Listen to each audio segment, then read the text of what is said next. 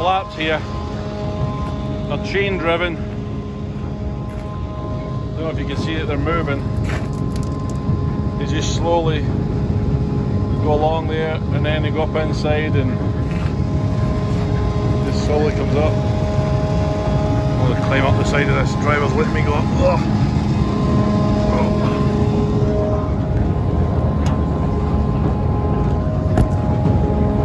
That's what's left. This is harvest time here, but this goes on all year long, bringing them in from the spud sheds, the spud sellers. So if you haven't done this or seen it, years ago I did this with a conveyor belt with little pieces of wood on top of it, because if the whole load was on a conveyor belt, the belt would just spin. But the new modern ones are chain driven. So that's the end of his load into that big hopper thing there. So hold on a second to try and climb over here. Yeah, so that's me back on the ground. Those of you who have watched the channel for a while know that we load here quite a bit. It's a nice evening. It's cold in the mornings and cold in the night, but it warms up quite well during the day. So I'm out here in the Brett's little red Volvo. It's giving us a bit of grief at the minute. We thought it needed injectors. It's difficult to start sometimes, and Jeff kind of came up with a thought that maybe the wastegate in the turbo is sticking and it's pressurising the fuel system and causing the injectors not to have a lot of pressure when they spray into the cylinder, you know. So because it wouldn't go yesterday, and he took the actuator off the turbo and it fired right up instantly, and it's been going well ever since, but we'll see how that plays out. Anyway, it's to get a DOT inspection and it needs a hug really. Who better to hug it than old Jeff? The green one, this isn't it here, our green one is in the shop. It's had a truck waiting for a transmission. We got it yesterday. It's got a new clutch going into it today. Had to wait for the flywheel coming, it had been done last night, but that's what's happening with those two. The green one should be on the road, so I'm just loading this trailer for Wes tonight, so that he's flying up tomorrow to jump into the green one with a new transmission in it, then head down to Florida with this trailer, and then we'll concentrate on this one. My yellow truck, it's still over in Elko, but we're doing something, jiggling things around quite a bit here so that we can get out there and grab it. We're still waiting for the insurance company to pay out on the fire damage load over in Omaha with the blue truck, so that we can get that one back here. Can't get it back until, you can't get it out the recovery yard until the insurance company pays for it, so they're just being slow and typical insurance company really. So but that's what's happening.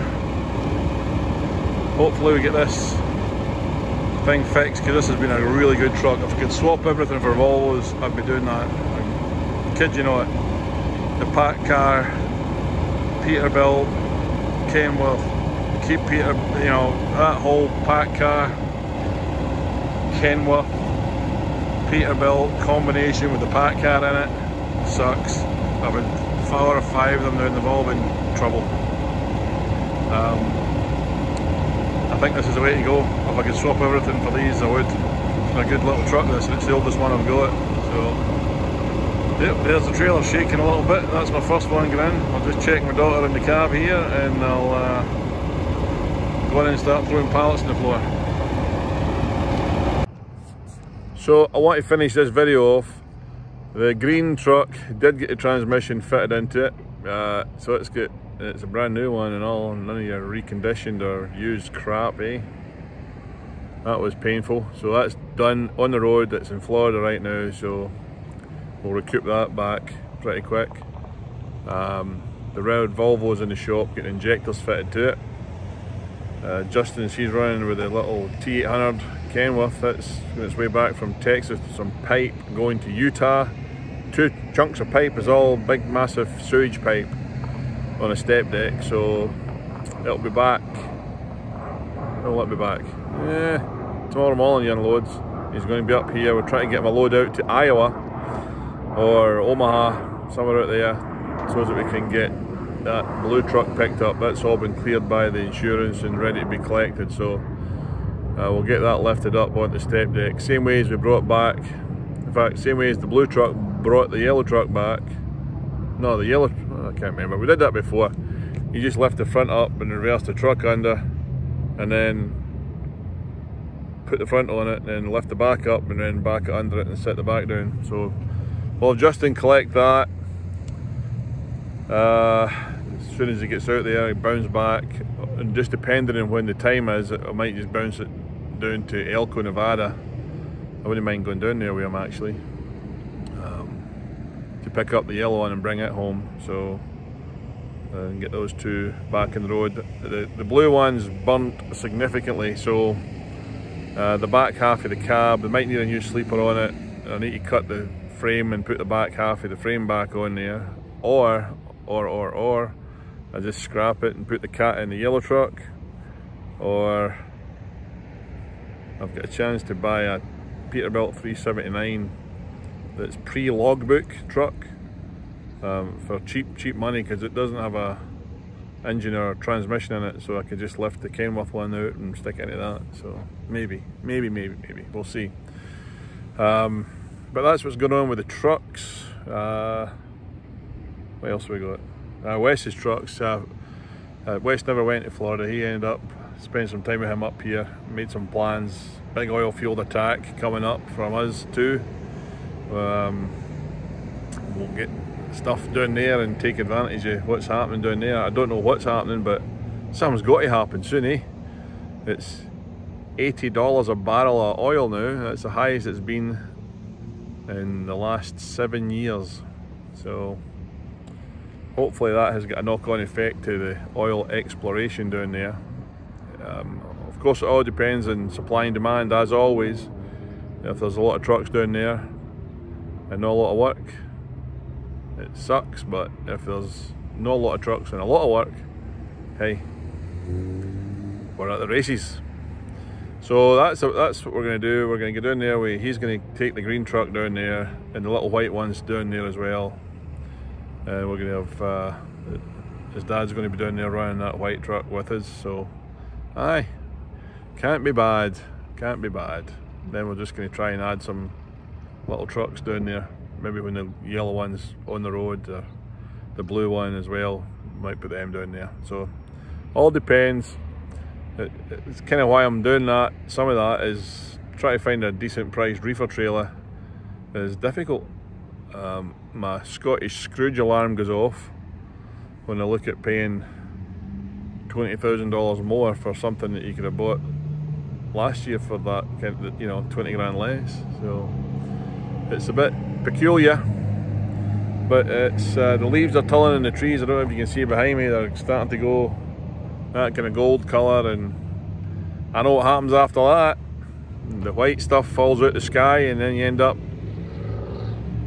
with a headache that comes with all that. But no, drivers are doing well. Good guys working for me. Oh, Houston, let's not forget Houston. Houston's in the purple one. Where's he now? He loaded through, he come through here and loaded up going down to Alabama. So he unloads on Friday. We'll get him bouncing straight back up here. So we'll get some pretty steady hauls that we're doing right now, and it's working out really well. It's always better when you've got steady stuff going out and some steady stuff coming back. So that aspect of it is pretty decent. We're getting the trucks back on the road, the ones that are off it. The guys out there at Arrow Towing in Omaha were very kind to me with the tow bill, because they took the insurance paid out on the truck and the trailer and the load and all it separately, but They only pay for the storage for a certain amount of time, even though it took them, I couldn't move the stuff out of the towing yard because they hadn't paid for the load yet, disposing of the load. It was only $3.5 grand, but that had to be taken care of before I could move it. Well, the storage bill ran up to over $6,000, and so I've only got insurance.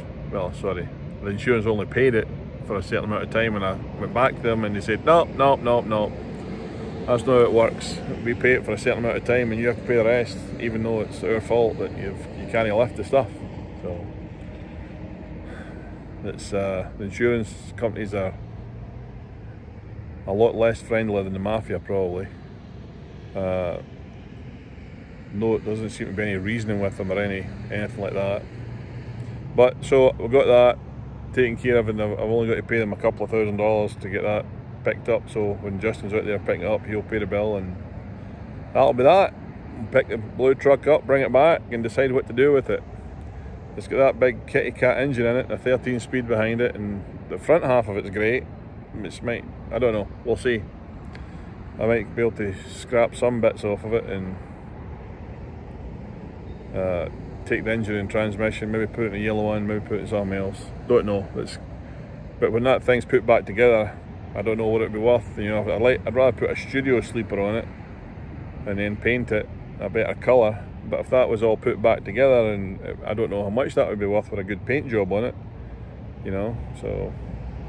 But it wasn't totaled off either in the fire. So they just sent a check for the repair, and that's it. So okay, so that's us. We'll get this fired up onto the net and take it from there. Speak to you soon.